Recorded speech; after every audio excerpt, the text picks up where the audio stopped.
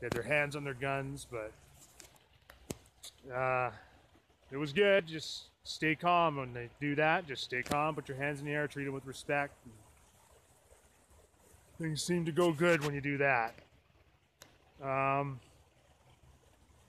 Yeah, I don't know what else to say right now.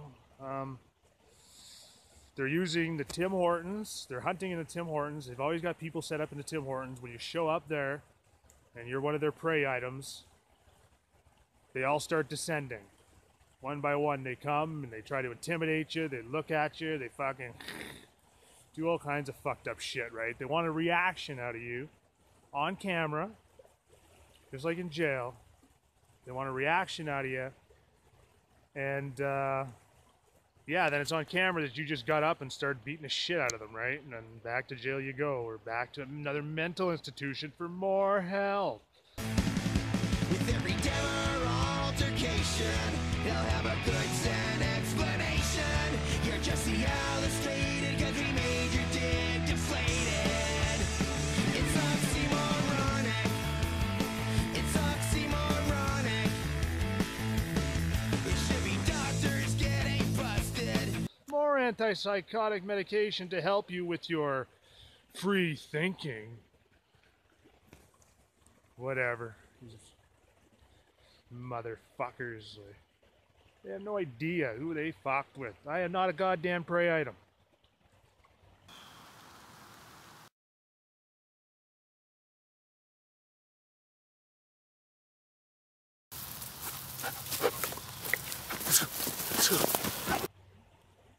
But anyway, they got me chipped. For sure. I don't know if it's in my clothes. I'm not saying it's under my skin, but some nights I fucking... When I was a little scared, because it was all a little new, I'd go into backyards and I'd get into cedar bushes and hide there, and I'm like, okay, cool, I got a place to sleep for the night.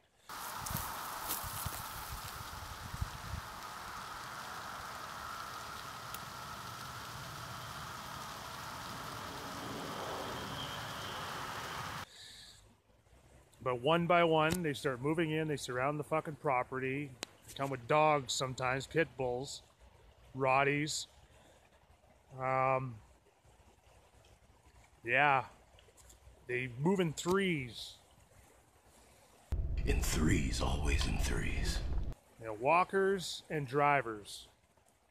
The worst fucking drivers in this town. Assertive Community Treatment Team. Which is also the same symbol for the mental health shit in North Bay. I want to show you these vehicles. I want to show you who the worst fucking trolls are in North Bay. White SUVs that look just like that. In North Bay is a variation of a swastika.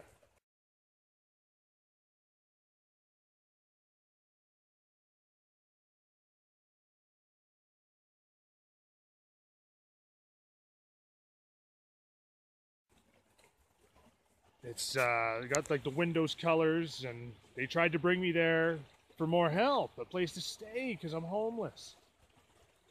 And it was like I was talking to fucking robots, man. It was two cops from the North Bay Police that showed up. They're moving with, they got a mental health expert, and then another cop in civilian clothing with a belt.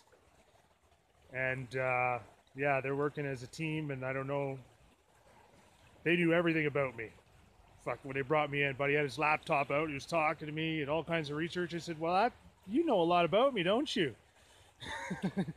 It's like, no, it's just, I just read this just now. It's, oh, you took all that information in 1 fucking minute of looking at that screen, eh, bitch? Like, well, I didn't say it like that, because then I would need more help.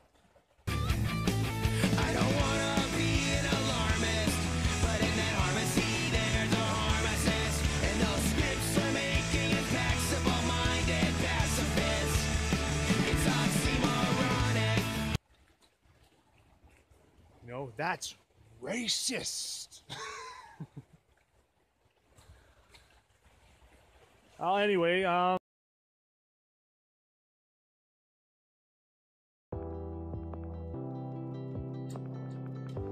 This is North Bay, a place where we live, work, and play. Over the last 100 years, our city's waterfront has gone through a significant transformation, from a thriving hub of rail activity to a space that encompasses open, natural expanses, much loved by residents and praised by visitors. Now it's time to build the foundation for the future of the heart of our city.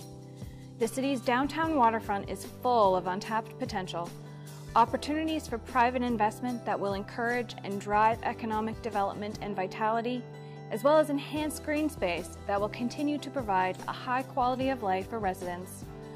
Following 10 months of consultation that saw over 2,000 points of contact with the community, the vision for the downtown waterfront has become a lot clearer. It describes a fully connected downtown and waterfront that not only reflects the city's history, but also creates new centers of activity, including parks and open spaces that can support a vibrant downtown and waterfront year-round. We invite you to come out and see the future of North Bay. Join us on March 1st at 5 p.m. at City Hall. Together, we can do this.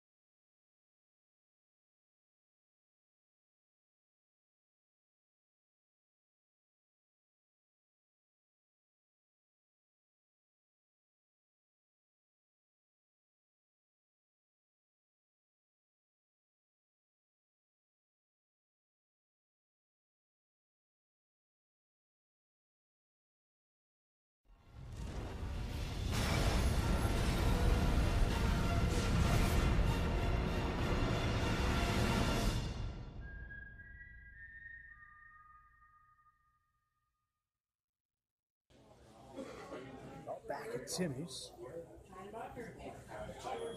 the Battle of North Bay continues. I'm gonna go get something to eat. Then there is a rally actually at the jail. All the guards. Guards are awesome, so I'm gonna go up there and support them. But if I go back in there, I'll probably get my ass kicked for doing that. Real man. What?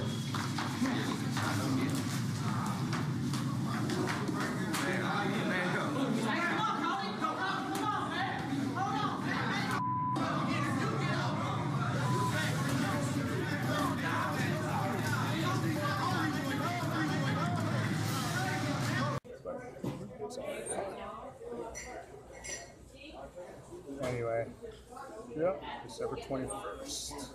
The hunt resumes. 10 o'clock. Talk to you later.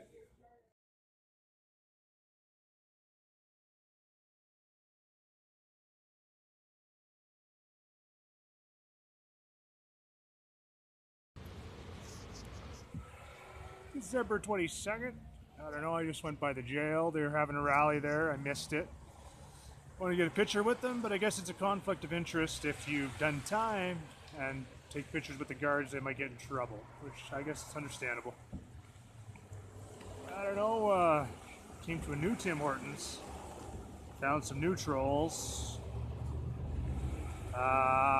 Didn't get pictures of them though. What else? Yeah, I was walking past the old homeless shelter where they tried to kill me last week. The people had run the fucking place. This is where it all started. Once I got out of jail, I came here. This is a cult recruiting center. This is the crisis center on corner of Chippewa and Castles. Those had to be Nazis. Those were fucking fucked up people, man. It's a cult in there. Yeah, anyway, a North Bay fucking city truck puts on his lights and then backs up onto the sidewalk behind me, and you know, typical trolling shit. Like,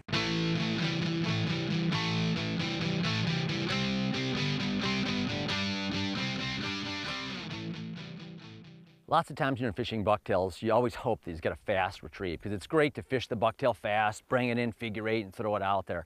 But a lot of times you get bluebird skies, bright conditions, tough fishing. More often than not, you've got to use a slower speed retrieve with the bucktail. So you're just bringing it in nice and easy. The advantage of this Shimano Tranx reel is that even though you're bringing it in slow, if you got this big power handle, if you crank it a couple times faster in the mid-retrieve, it makes that skirt flare on the bucktail. It makes that bucktail lift, and it's just a little speed burst that'll happen in a slow retrieve, and it can trigger strikes. So next time you're out there in a situation and you've got to slow down your bucktail retrieve speed, put on the Tranx, the slow gear Tranx, the 4.6 to 1, and you go slow with it, and then every now and then, 1, 2, 3, 4, 5, give it a speed burst. And that speed burst, a lot of times, will trigger a following fish. You may not see them, but all of a sudden, they'll bite it.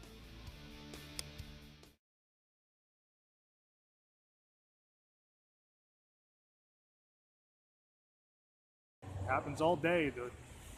Like, even old ladies are doing this shit. Like, I was in a bus stop the other day and fucking to get out of the rain, and this old lady starts telling me about how this building was blowing up because it was sinking into the ground. Like, and then she started like twisting her hand and like, what the fuck is this chick doing? Like, I don't know. It's fucking. There's got to be at least 1,000 of them, man, in this fucking city. Like.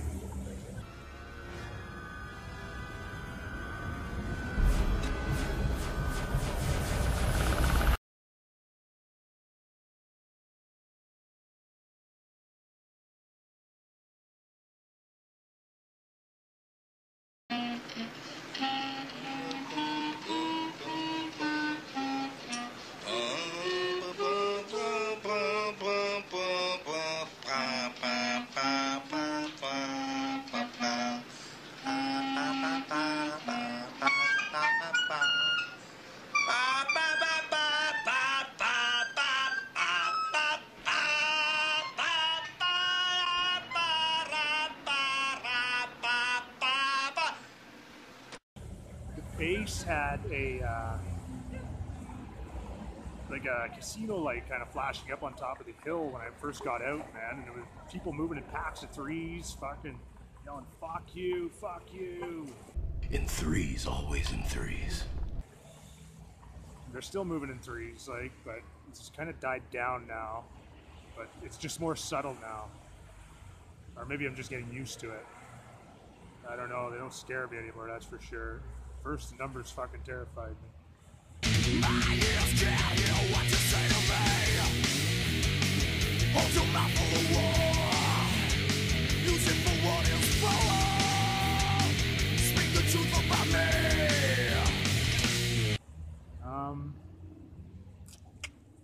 I don't know what else. I'm gonna go see the mall. I've seen a lot of guys from my hometown in Mattawa hunting in the mall with using cell phones. Again, these fuckers are all using cell phones. You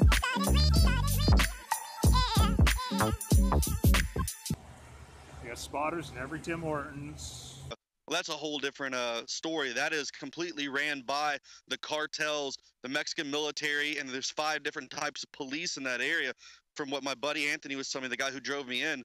And you don't know who's bought out by the cartels. You see spotters standing on the side of the road, just hanging out in the middle of nowhere with a cell phone, and they're just watching. And the biggest thing you have to do when you're out there is not raise any kind of suspicion, because as soon as one of those spotters sees you, calls it in as suspicious, the cartel's going to be over you. They run the cabs, they run the buses.